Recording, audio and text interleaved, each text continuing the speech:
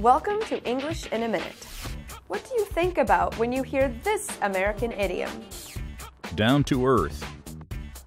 Are they talking about traveling to outer space and coming back down to earth? I cannot believe we just met the guitar player from the Rolling Stones. He was so friendly and easy to talk to.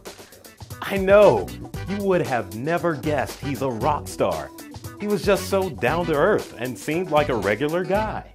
If you say a person is down to earth, you mean he or she is friendly, informal, and realistic. In this example, a famous rock star seemed down to earth, easy to talk to, like a regular everyday person.